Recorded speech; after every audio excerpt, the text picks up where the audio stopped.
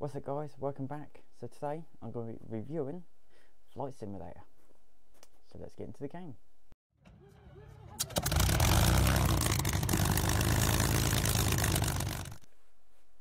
So as you can see from the main screen, we've got your world map, you've got your flight challenges, you've got your flight training, activities and your world updates. So let's go straight into flight training and your general aviation training.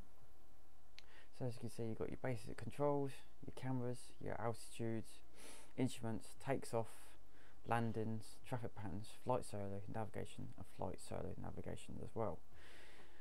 When I actually first got into this game, it showed you all the basic controls that you can say from here, and do you know what, the graphics were absolutely immense, absolutely fantastic. If you've got 4K TV, boom, you're living in heaven. It's like a cinema mode of just in a world of your own, just wow. So go on number 2, your altitudes and instruments. It teaches you all the basic controls, all different instrument panels, your flight, your leveling, your north, south and etc. So it did take me a while to get used to all of them, and now I actually fully understand what they all mean. So you could actually go take your flying test and go, do you know what? I know what that means. So taking off and landing, they're actually pretty easy than you expected. You may think it's quite daunting, but when you're actually in simulation, you can mess up as many times as you want and you can still enjoy yourself. Your traffic patterns, so you'll be taught into flight control, and it tells you which patterns you want to be going in, and you take a flying, you fly down straight into it, and you go into your first solo flight when you have to pick your own path, find out which way you're going and you head towards it. Same with navigation, and you have your first solo navigation as well. So it's all good training techniques. So let's go back. And then you've got your airline training. I'm not really a big fan of that because just it's a big plane, but I'm not too fussed. So we shall go into what your activities are. And you've got your landing challenges and you've got your bus trips. The bus trips can last for an hour, depending how long you want to play the game for. It's just literally just flying, you're following your navigation. And it can be quite fun because it's actually, I say, the view's absolutely immense, but it's pretty fun. And then your landing challenges, so different wind techniques and everything else, so that can be quite fun and difficult to play with. So we'll go into the next slide. So as you can see, I've only been playing for about 12 hours, but yeah. So we'll go straight into my hangars. So you can actually choose a different variety of planes.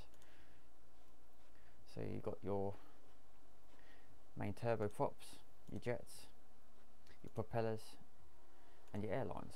Now I always pick as your first plane, you pick the Cessna 152, and it's quite an easy plane before you upgrade to technology. So I picked the Cessna 172. So it's the 172 you can actually see all your instrument panels, where the Cessna 152 it's all basic, go back to the 1980s sort of era. So let's actually get into the game and actually start playing it.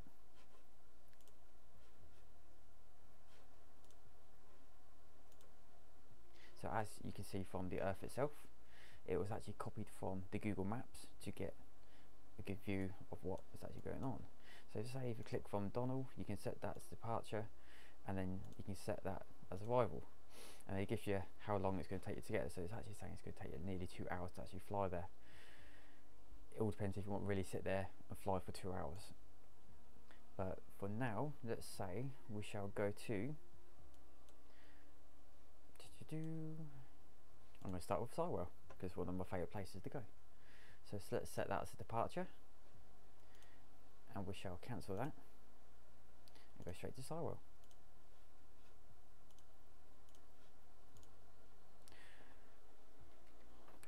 So as you can see, I'm using my Xbox controller.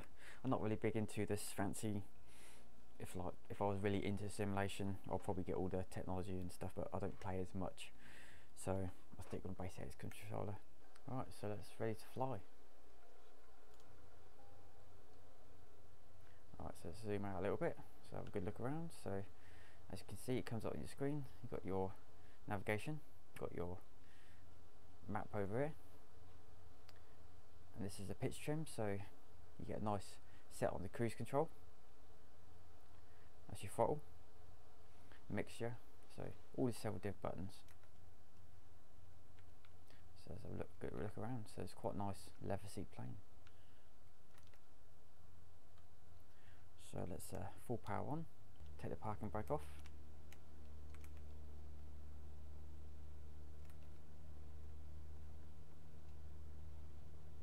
So you want to make sure it's up to 65 knots.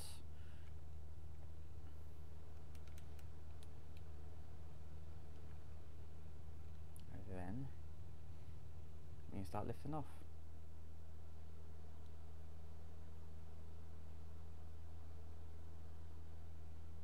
And you generally want an altitude of about 5,000 feet, but it might take you a while to get up there.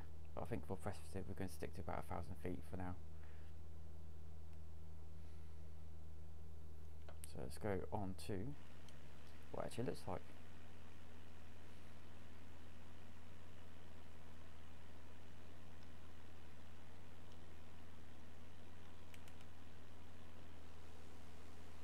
So there's Pittsford water over there. So I love the graphics, I really do.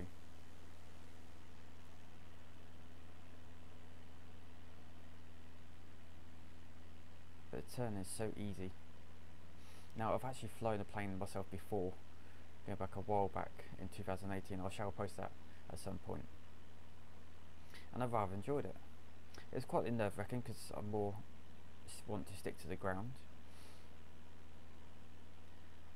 But I actually rather enjoy it. I mean, would I take it as a pilot license? Maybe in the future. But this fundamental, this simulation actually teaches you all the basic information you kind of need to know how to fly a plane. And it is quite fun. But imagine it, taking a pilot license, you can take your friends and family out. You can fly to anywhere you want, within the limitation of how much fuel you have, I guess. Right, let's go land it, shall we? Right, so as I was saying, into the flight pattern, you want to make sure you've got several different angles.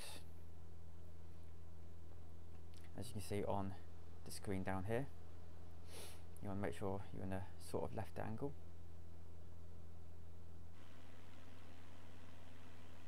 And then you want to gradually slow your engine down so you can drop down a few feet.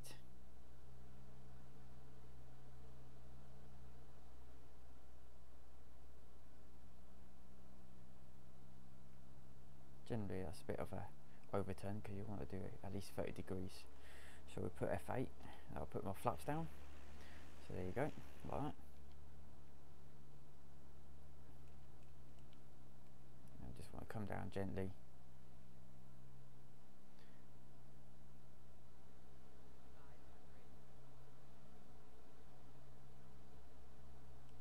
And as you're doing it, slow your engine down a little bit more. Keep your eyes on the runway. A little bit further, and bring your nose up so you don't crash to the ground. A little bit hard. And then you put your brakes on. There you go. So I say every round you don't always get a perfect landing, but with more practice you will. Perfect, beautiful, look at that.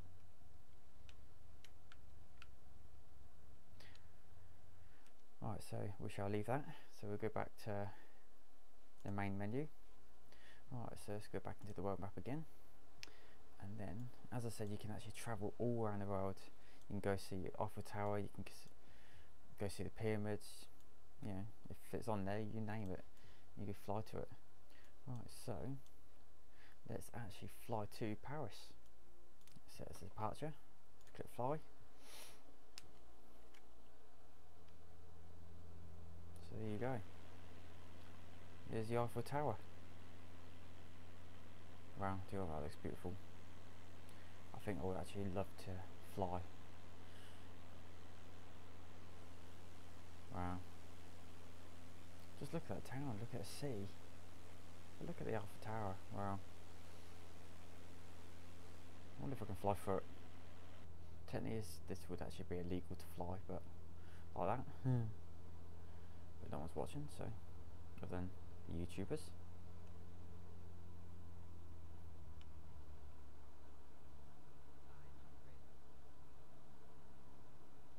Are we ready? Can I fly through it? Nope, I think I'm gonna hit it. Oh, I actually flew through it. Yay. God, that was a bit risky, isn't it?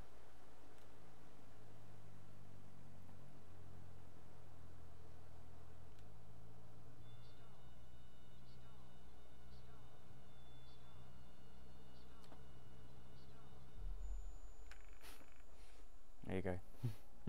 So, is it a game actually worth playing? Yeah, I would say so. If you enjoy simulations, you enjoy being zoned into the parts of the world and just seeing the world just by sitting in your own chair, I think it's worth it. I mean, I find it actually relaxes me. I find if I have a busy day at work, I can come home, I can sit, play my flight simulator and just relax. You know, sometimes I could be flying for about an hour and I do four-seat. It's no problem. If you crash a plane, you know, you're not burning up an expensive plane, thank goodness, you know. I wouldn't recommend it. But it happens, you know. Sometimes you can be just really tired. So there you go. But yeah, play it, see what you like. Comment in my box down below and let me know what you think. So like and subscribe, stay tuned, thanks for watching.